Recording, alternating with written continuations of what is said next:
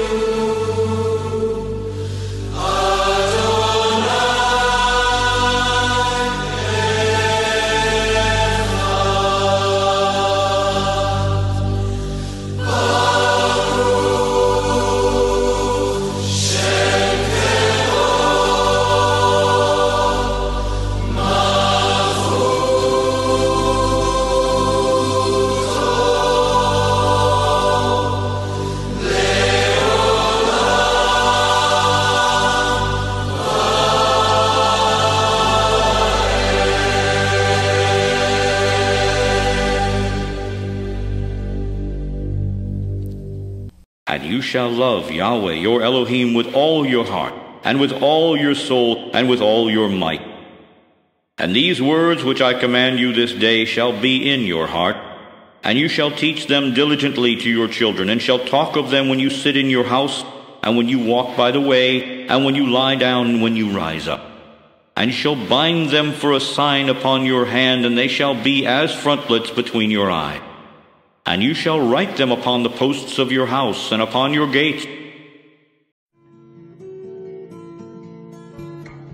Psalm 145, David's Song of Praise.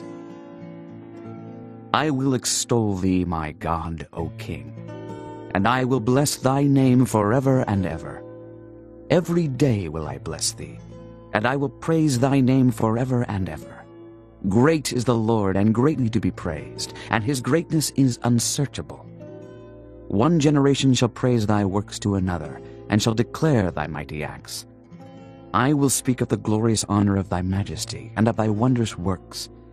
And men shall speak of the might of thy terrible acts, and I will declare thy greatness. They shall abundantly utter the memory of thy great goodness, and shall sing of thy righteousness. The Lord is gracious and full of compassion, slow to anger, and of great mercy. The Lord is good to all, and his tender mercies are over all his works. All thy works shall praise thee, O Lord, and thy saints shall bless thee. They shall speak of the glory of thy kingdom, and talk of thy power, to make known to the sons of men his mighty acts, and the glorious majesty of his kingdom. Thy kingdom is an everlasting kingdom, and thy dominion endureth throughout all generations. The Lord upholdeth all that fall, and raiseth up all those that be bowed down. The eyes of all wait upon thee, and thou givest them their meat in due season. Thou openest thine hand, and satisfiest the desire of every living thing. The Lord is righteous in all his ways, and holy in all his works. The Lord is nigh unto all them that call upon him, to all that call upon him in truth. He will fulfill the desire of them that fear him. He also will hear their cry, and will save them. The Lord preserveth all them that love him, but all the wicked will he destroy. My mouth shall speak the praise of the Lord, and let all flesh bless his holy name forever and ever. Alzad, oh puertas, vuestras cabezas, y alzaos vosotras puertas eternas, y entrará el Rey de la Gloria.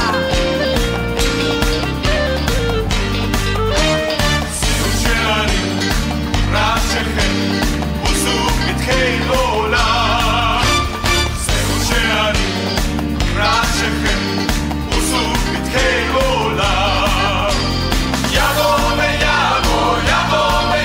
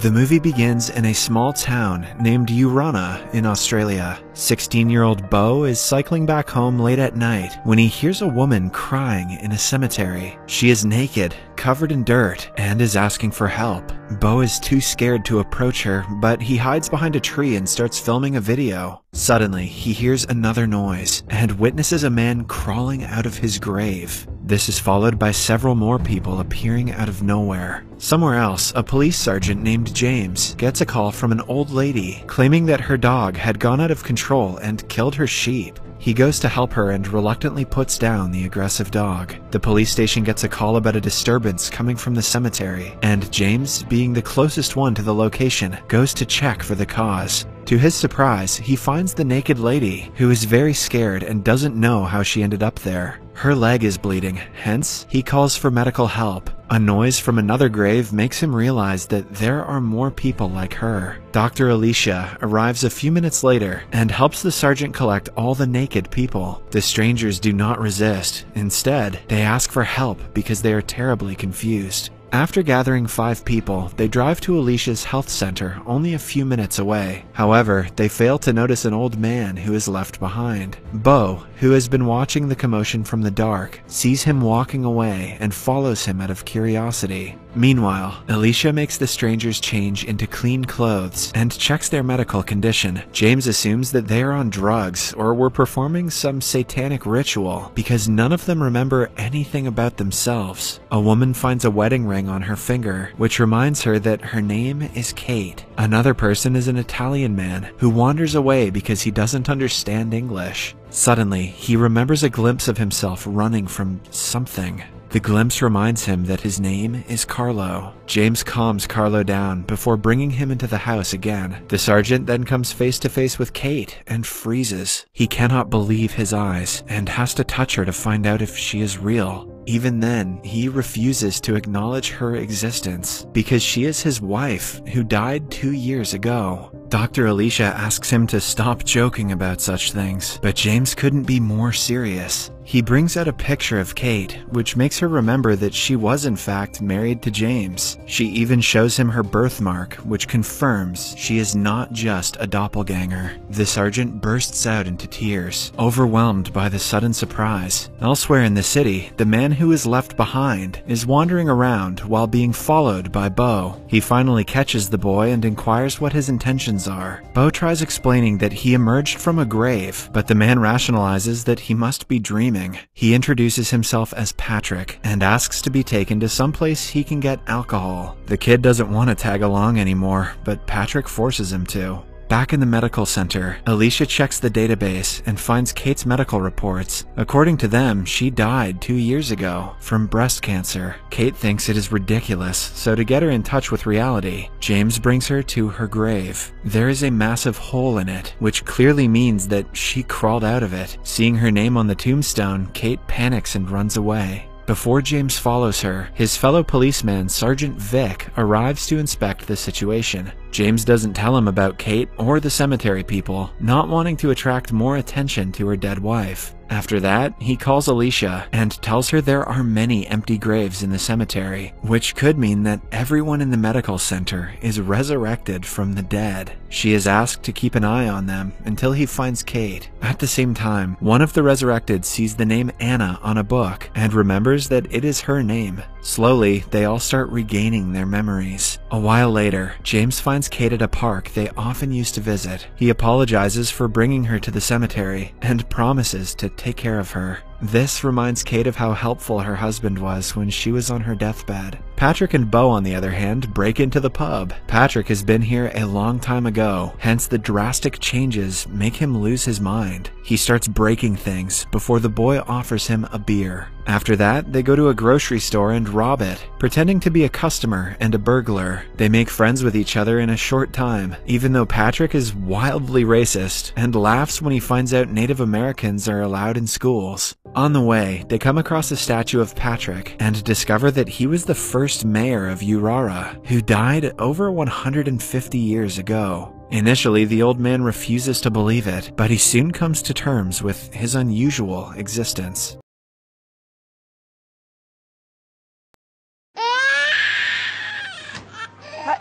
Yeah, no, you people called me. I'm returning your, yes, I am. I do, that's me. Sorry. Are you the same person I was just talking to? Seriously, I don't have the reference number. When Mommy was single and 20, she used to use quarters for this, but now she has to put money into a machine to get a card to put into another machine. Come on. Broke and the entire basement was flooded. I know, the water was totally up to our knees. Ben's exercise that he never uses, the washer dryer. I'm actually at a laundromat right now. Can you, I don't know, can you squeeze me in at 5 or something? Yeah, hold on. Flippy thing, there's a button, a red button. Yeah, honey. It's okay, baby. Yeah. It's a red button. You just, oh my God, just press it in with a pen or something. Oh, it's perfect. It'll start back up. Okay, I'm in the car right now. Can you make the formula? I'm going to be home in...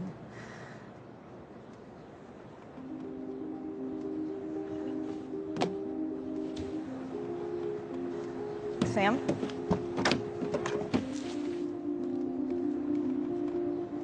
Sam? Sam? Sam? Sam?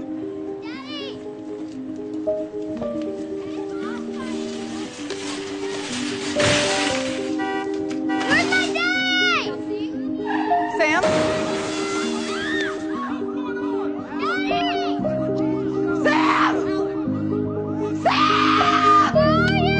He was buckled right into that car seat. He was right here. He was right in that car seat. Sam, where are you, Sam?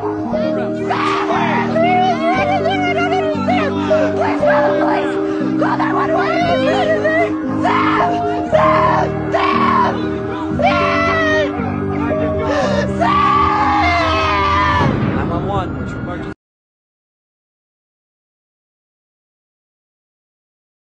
From this computer. All right, and I'm going to share the screen. So let's go back to the beginning, all right, because this is really important stuff. All right. So this study discusses the information that the Bible provides us concerning the resurrected bodies, Messiah's coming, as well as the transformation process. That's the correct term, the transformation process. The eager expectation for those waiting for Messiah's coming. In the scriptures, 1 Corinthians chapter 15, verse 47 and 57. So I'm doing you a favor. I'm not just sticking to 2 verses. I'm going to read the whole entire section in context so that you can see what the verse itself says, so that you know I'm not fooling you. Adam is referred to being the first man, Adam.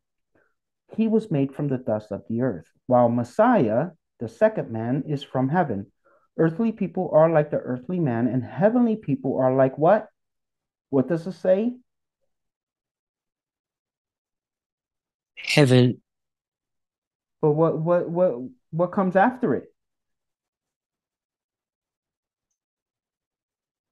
They're like what? Heavenly man. Man. The word is man. All right. Just as we are now like the earthly man, we will someday be like the heavenly man. So Yeshua is not being referred to here as an archangel. He's not being referred to here. He's being referred to as the Son of Man. Even himself, he uses that title.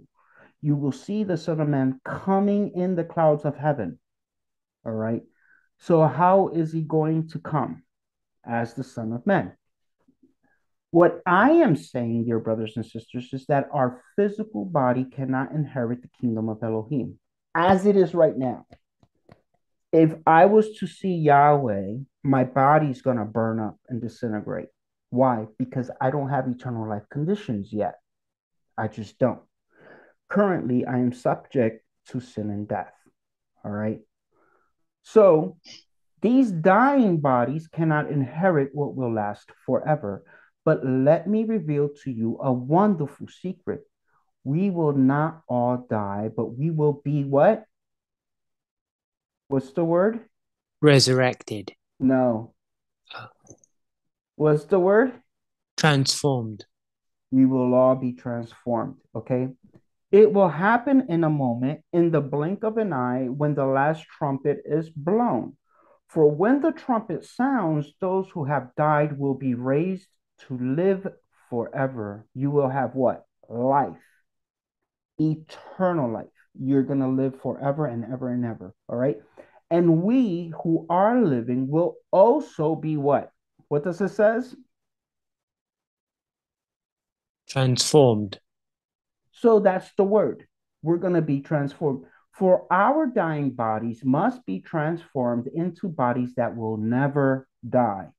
Our mortal bodies must be transformed to immortal bodies, meaning it's going to be transformed from this kind of a body to the same type, but now it's no longer subject to death. It's no longer subject to mortality. We know that the reason why death takes place is because of sin. The Bible says that the wages of sin is death. But when Messiah, when he went up into the Holy of Holies in the celestial realm, what did he do? He separated sin from us as far as the east is from the west, right? He took our burden. And because we believe in him, we're also going to receive the same type of blessing that he has as he is right now. Then, when our dying bodies have been transformed into bodies that will never die, this scripture will be fulfilled. Death is swallowed up in victory. O death, where is your victory? O death, where is your sting? For sin is the sting that results in death. And the law gives sin its power. But thank Yahweh, he gives us victory over sin and death through whom? Messiah Yeshua, our Lord, right? So I want you to take notice, right? This picture is really important for you to grasp this idea, all right? You see how it's a seed, and slowly but surely it converts from a seed to a seedling, from a seedling it converts into a little baby plant, and then from there it continues to grow to become a plant and it bears fruit, right? Mm-hmm. Paul spoke about this, and so did Yeshua, concerning the resurrection as well as the transformation of those who are alive. He compared it to this, all right? Paul compares the resurrection to that of the germination process that a seed undergoes. What you sow is not made alive unless it dies. What does that mean to you, Ethan? Do you know? What does it mean to Does die? it to die mean you can only be resurrected if you've died. So when you die, the seed that was in you grows. So it's like the seed grows, Right. and then it bends because it's subject to the earthly things, Right. but there's a heavenly thing is growing it. Right. Good point. I like that. I like that comparison. So the seed becomes a seedling, then it becomes a plant. Consider what Paul wrote. But someone will say, how are the dead raised up? And with what body do they come? Foolish one. What you sow is not made alive unless it dies. So you know how you have to sow your seeds first, then comes the winter. It has to go through a process, and then in the spring it comes out. Well, in some fruit-bearing plants, bushes, or trees, example, strawberries, really good example, as well as blueberries, you have to put it in the refrigerator, or it has to go through the winter, because if it doesn't go through the winter process, the freezing cold causes certain enzymes and chemicals to kick in so that they can then grow. So the death process here is the winter, all right? So And what you sow, you do not sow that body that shall be but a mere grain, but perhaps a wheat or some other grain. But Yahweh gives it a body that as he pleases, and to teach to each seed its own body. So this seed is coming out with its own body. All right. It's physical. You could touch it. All right. No two seeds become the exact same plant, rather that each seed becomes its own unique plant with its own unique features. If you were to test the DNA of the seed and compare it to that of the plant, you will notice that the DNA sequence is exactly the same. If you were to test the DNA of two individual seeds, you will notice that the DNA sequence of both seeds will not be identically the same. Why discuss seeds and plants? When we talk about resurrection and when we talk about the transformation process of the living, why do we talk about seeds and plants? What do seeds and plants have anything to do with the resurrection? What does this have anything to do with the transformation process? Believe it or not, Messiah Yeshua uses this very same model, just like Paul. Messiah Yeshua himself uses this model, the germination process of the seed, to discuss things pertaining to Yahweh's kingdom. It says in Mark chapter 4, verses 26 to 29, Yeshua also said, the kingdom of Yah is like a farmer who scatters seed on the ground. Night and day, while he's asleep or awake, the seed sprouts and grows, but he does not understand how it happens. The earth produces the crops on its own. First a leaf blade pushes through, then the head of the wheat are formed, and finally the grain ripens. As soon as the grain is ready, the farmer comes and harvests it with a sickle, for the harvest time has come. In fact, Yeshua himself said, I tell you the truth, unless a kernel of wheat is planted in the soil and dies, it remains alone, but its death, the death of that seed, will produce many new kernels, a plentiful harvest of new lives.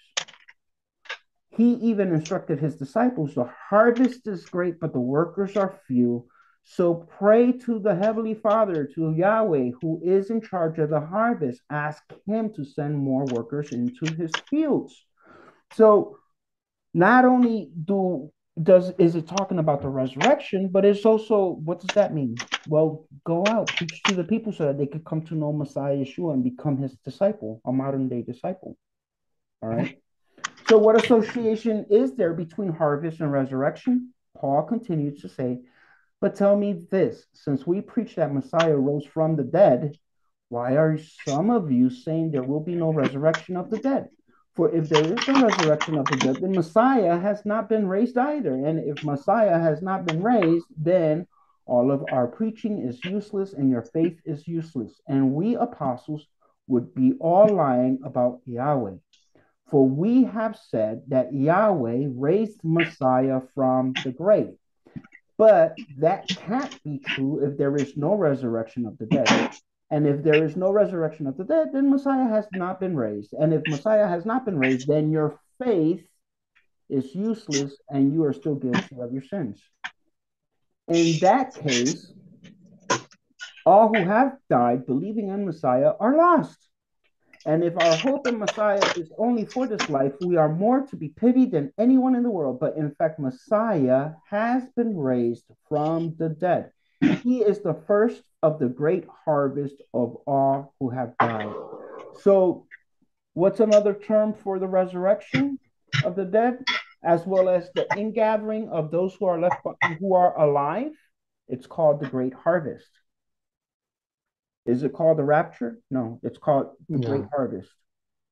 All right. Biblically speaking, the Bible calls it the great harvest. Why? Because it's talking about seeds. That's what it compares it to.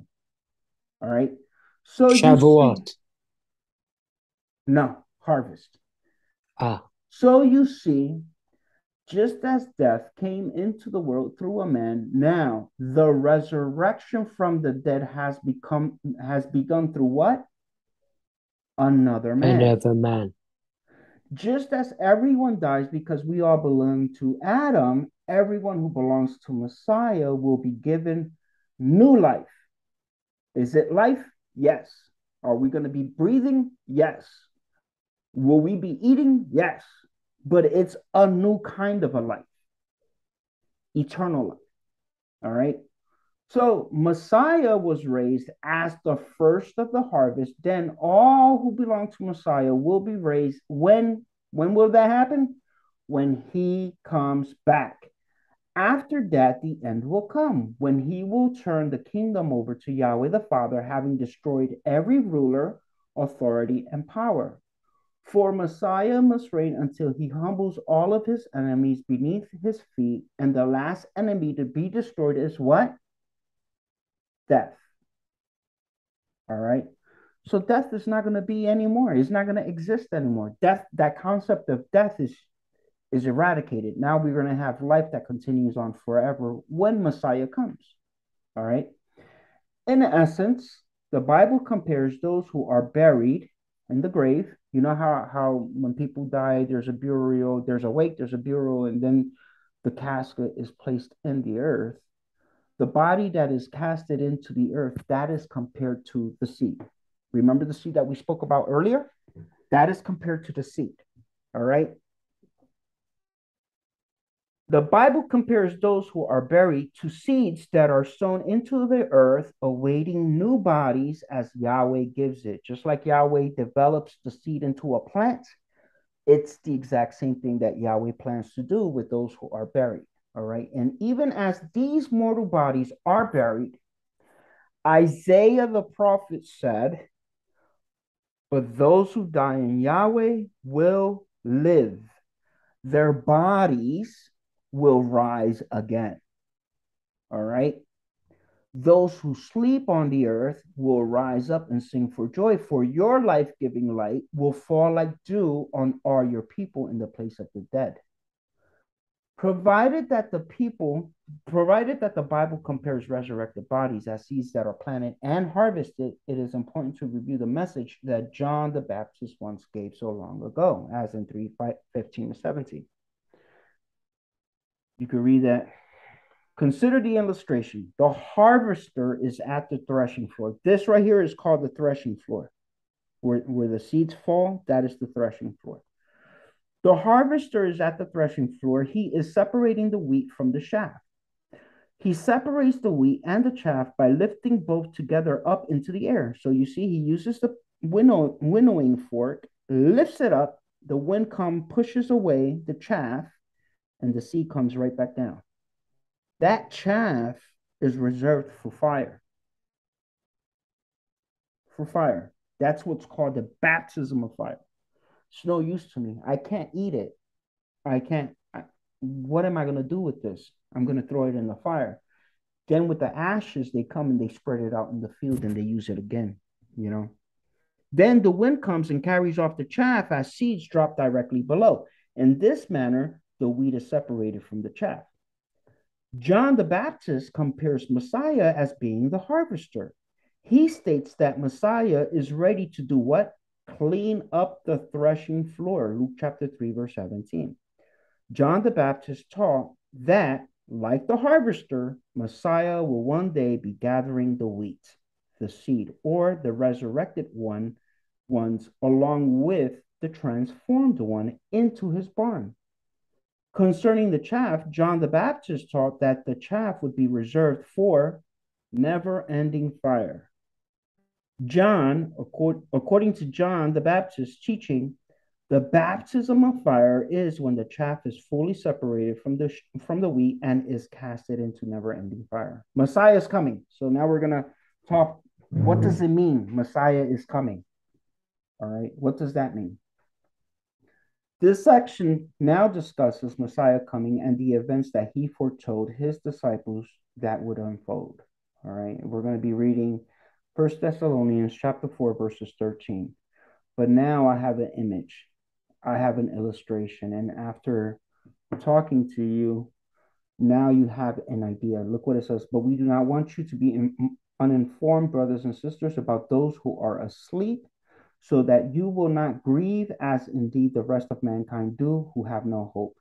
For if we believe that Yeshua died and rose from the dead, so also Yahweh will bring with him, Yeshua, those who have fallen asleep through Yeshua. For we say this to you by the word of the Lord. In Hebrew, al pi Yeshua. by the mouth of Yeshua himself, from the very mouth of Yeshua, that we who are alive and remain until Messiah's coming will not precede those who have fallen asleep. All right. For the Lord, Messiah Yeshua, himself will descend from heaven with a shout. So here he is, descending from heaven on the cloud of glory with a shout, with a shofar, with a trumpet call. The dead are rising up from the grave, right? He himself will descend from the heaven with a shout, with the voice of an archangel, and with the trumpet of Yahweh, and the dead and Messiah will rise first. Then we who are alive, who remain, will be caught up together with them, the resurrected ones, in the clouds, all right, to meet the Lord, Messiah Yeshua, in the air. So we will always be with the Lord, Messiah Yeshua. Therefore, comfort one another with these words. Concerning Messiah's coming, Paul informed his readers in Thessalonica of a sequential order of events expected to occur. So now we're going to break it down as simple as it gets. As simple as it gets. If they ignore any one of these sequences, they're not speaking the truth. A prophet speaks. He stands in the gap. A prophet speaks the exact message as it is said by the mouth of the Heavenly Father, speaks exactly the word without any mistakes. All right? So what's the first thing that is supposed to happen? Messiah Yeshua himself descending from heaven. That's the first thing. Yeshua descending from heaven. Does he remain in heaven? No. Does he say, come up here like they teach? No. He descends first from heaven. After he descends from heaven, the second thing that will happen is that Yeshua will give a shout with the voice of the archangel and blow the shofar.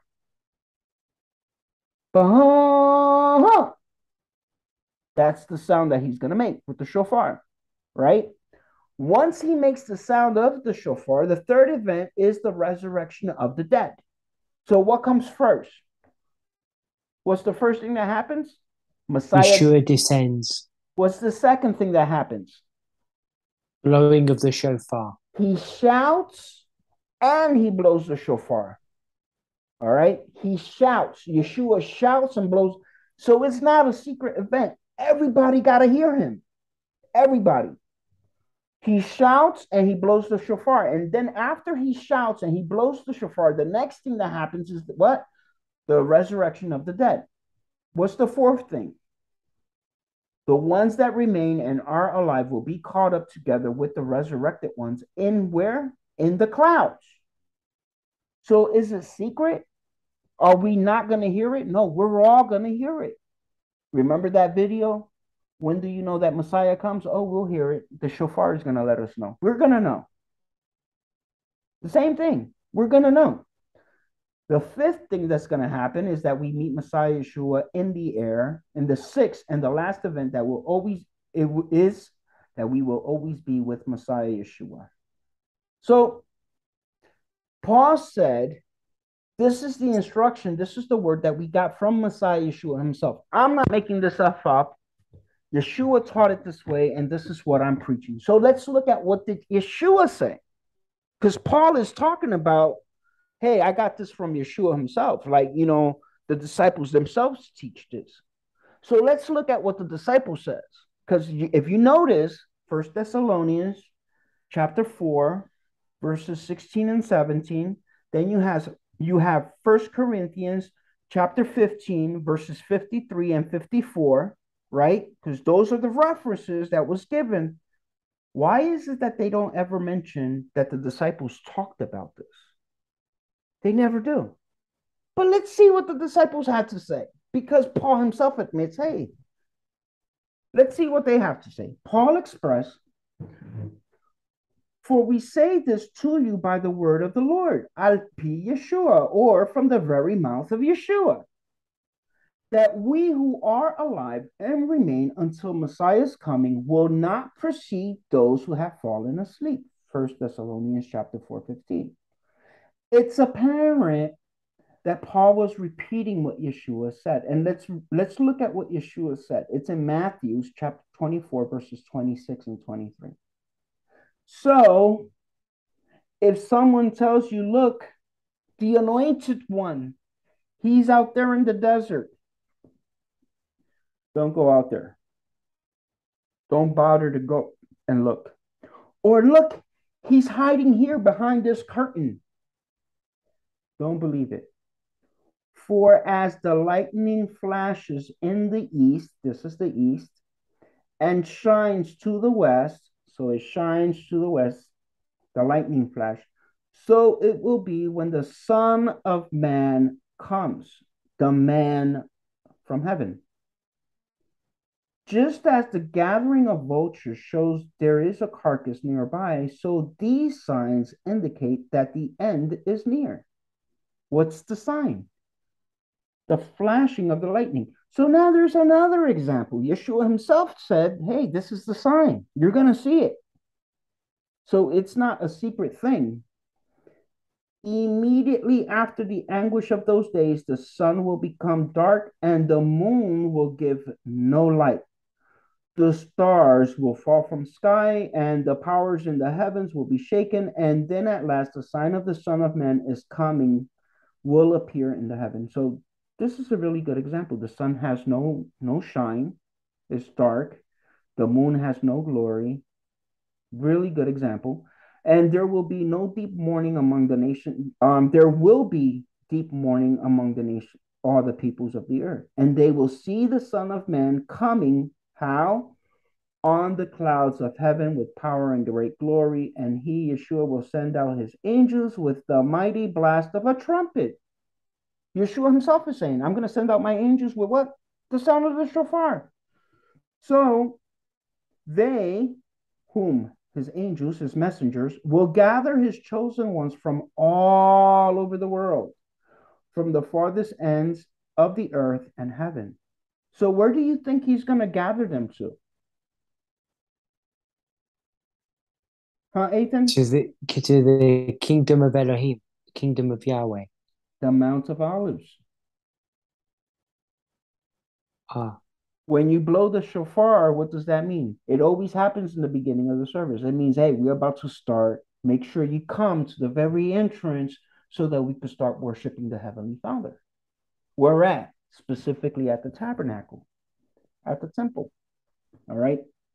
So was Matthew the only one that has something to say about this? No. Look, the synoptic gospels document Yeshua's own statement as to what it is that his followers can expect to see. In the future, you will see the Son of Man seated in the place of power at Yahweh's right hand and coming on the clouds of heaven. Everyone will see the Son of Man coming on the clouds with great power and glory. So, look, Yeshua, here's the clouds, here are the angels, resurrected ones, and those who are, they're going to be gathered up to go where? Mount of Olives. What is it? You will see the Son of Man seated in the place of power at Yahweh's right hand and coming on the clouds of heaven. Clouds of heaven, clouds of heaven, clouds of heaven. All right. And the more any given person searches the scriptures and look into the matter, the more the Bible researchers understand that Messiah's coming is very much comparable to how he was taken. Let's look at the testimony of angels, because the very angels testified about this to Yeshua's disciples. And after he had said these things, Yeshua, he was lifted up while they were watching, and a cloud took him up out of their sight. So what came and took him up? A cloud. And as they were gazing intently into the sky while he was going, then behold, two men in white clothing stood beside them, and they said, Men of Galilee, why do you stand looking into the sky? This Yeshua, who has been taken up from you into heaven, will come in the same way as you have watched him go into heaven. All right. The same way that he was taken up to heaven, that's how he's going to come back. Then They returned to Jerusalem from the mountain of, called what? Olivet. Olives. So where is Yeshua going to return to when he comes? Mount of Olives. Isn't that amazing? Where he was taken up, he's going to be brought back. It's in the Bible. This Yeshua, who has been taken up from you into heaven, will come in the same way as you have watched him go into heaven. Then they returned to Jerusalem from the mountain called Olivet, which is near Jerusalem, a Sabbath day journey away. Acts chapter 1, verses 9 through 12. Pay close attention to what these two men in white clothing, that is the angels, informed those who witnessed Yeshua ascend into heaven. This Yeshua, who has been taken up from you into heaven, will come in the same way you have watched him go up into heaven. All right, that's what they say. This is the testimony of angels. This is what the disciples who lived with Yeshua, walked with Yeshua, knew his likes. They knew exactly what he liked it. I don't know. I pretty much doubt that Yeshua liked it chocolate milk. They didn't have that back then. But if he would have enjoyed chocolate milk, I'm quite sure the disciples would have known, right? According to Acts chapter 1, verses 12, those who witnessed Yeshua ascend into heaven were standing where? At the Mount of Olives.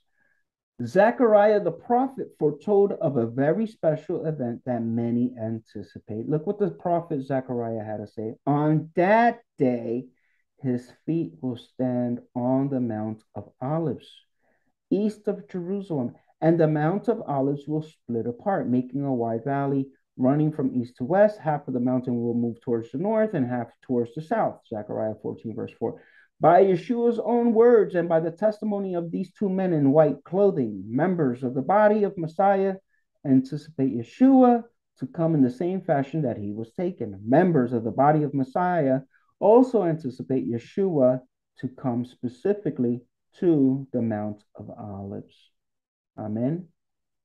Amen.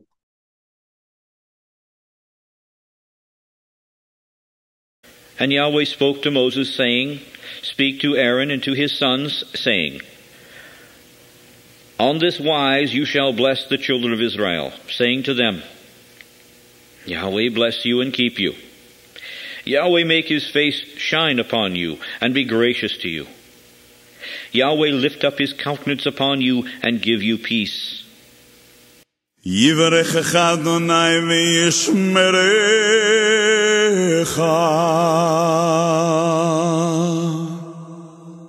Ya'er Adonai panav elecha v'yehuneka.